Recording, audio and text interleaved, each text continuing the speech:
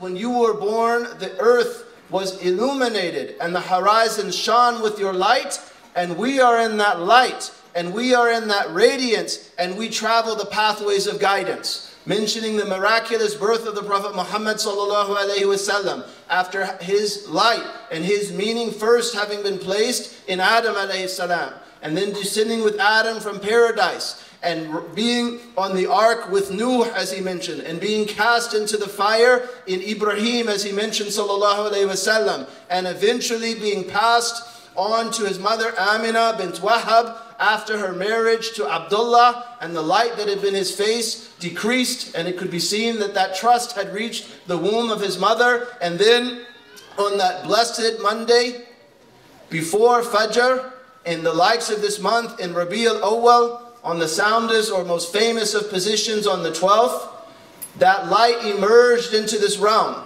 And Sayyidatina Amina said, in what is narrated as Sahih from her, that when she bore him, she could see a light from which the palaces of Sham shone. She could see things that were a month's journey by land, and she could see them in an instant. Everything that was distant was brought near. Even the stars were brought near, to the extent that a woman who attended felt that the stars were going to fall upon her, and she said, "Get away, get away." Why? Indicating that the Sayyid of that created realm, the beloved of Allah, and the beloved to anyone who's pious of Allah's creation, was there, and it brought that which was distant near. And he emerged with a light that years later, 59 years later or 60 years later, Abbas would say that we're traveling in that light, and we travel the pathways of guidance. And brothers and sisters, you and I, by the barakah of that light, by the barakah of this virtuous Prophet sallallahu alaihi wasallam, you and I have faith. You and I know salah. You and I know Som. You and I know any of these beautiful meanings that these young people were singing about, or that these poets or orators will talk about. All of that emerged into this realm in body and spirit with the coming of Muhammad sallallahu alaihi wasallam. And he said about himself that I was sent to everyone. In one of the riwayat of that hadith, he said sallallahu alaihi wasallam that I was sent to the creation in its entirety. بُعِثْتُ لِلْخَلْقِ كَافَةً. We had a session with a group of sisters this afternoon prior to coming, and one of them asked, and alhamdulillah, Allah has allowed us to travel to many areas of the world, alhamdulillah, and she asked, what is one of the lessons you've learned? One of the lessons that we've learned is this earth is an earth for Muhammad sallallahu alaihi wasallam. As he said, جُعِلَتْ لِي الْأَرْضُ مَسْجِدًا وَطَهُورًا, that this earth has been made a masjid for me. This earth has been made a purifying substance for me, that he sallallahu alaihi wasallam, this is his age, brothers and sisters. You live in the age of Muhammad. Wal asr, what is the meaning of that? One of the meanings of wal asr is by your age, O messenger.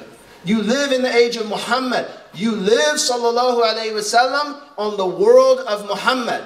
You live in his masjid. You know, you could see yourself in the UK. You could see yourself as being here because, you know, some government gave you a visa and then gave you citizenship and you're here. You could see yourself like that, but you could see yourself, this piece of ground in which I'm standing on, the piece of ground in which you're sitting on, you could see yourself as being in the masjid of the Prophet sallallahu alaihi wasallam.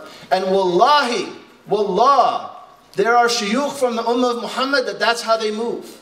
They move as though they're moving in the masjid of their Prophet sallallahu alaihi wasallam, as though they are ministers in his nation sallallahu alaihi wasallam on the surface of this earth. And if we understand that, then we have a responsibility to these people to which he was sent. This world in which he was manifest, and these precincts which his light reached, as he said sallallahu alaihi wasallam, that this affair will reach everywhere the night and the day reach. It will reach everywhere. This light that he brought will reach everywhere on the earth. And every home, this religion will enter it. But brothers and sisters, in our case, we may be the emissary that reaches that area. We may be the person that reaches that nation. We may be the first one to pray in that part of his masjid, sallallahu alaihi wasallam. So we have a great responsibility in the month of this Prophet ﷺ. We have a responsibility to review how much of that light have we carried. How much of that light has our heart borne? How much of that concern and that mercy of the one who is sent as a mercy to all beings? بُعِثْتُ وَمَا أَرْسَلْنَاكَ إِلَّا رَحْمَةً لِلْعَالَمِينَ. I did not send you except as a mercy to all beings. How much of that mercy of the one who is a mercy to all beings extends from my heart, brothers and sisters? Extends from my heart, or extends from your heart to those members of his ummah. And by that we mean all of humanity. All of humanity is his ummah, to the members of his ummah that surround us, for instance, in our own household. The members of his ummah that surround us in our own neighborhood. The members of his ummah that surround us in the schools that we attend, or the jobs that we work, or the businesses that we frequent, that we have a responsibility, and we should see all of them as his ummah. We should see all of them as people who receive the mercy of the Prophet Muhammad sallallahu alaihi wasallam. We should see all of them as those who were touched by the light that emanated with his birth sallallahu alaihi wasallam, and realize that we have a responsibility to them. We have a mission to demonstrate to those to whom he was sent, and carry and transmit to those to whom he was sent, light from this beloved sallallahu alaihi wasallam.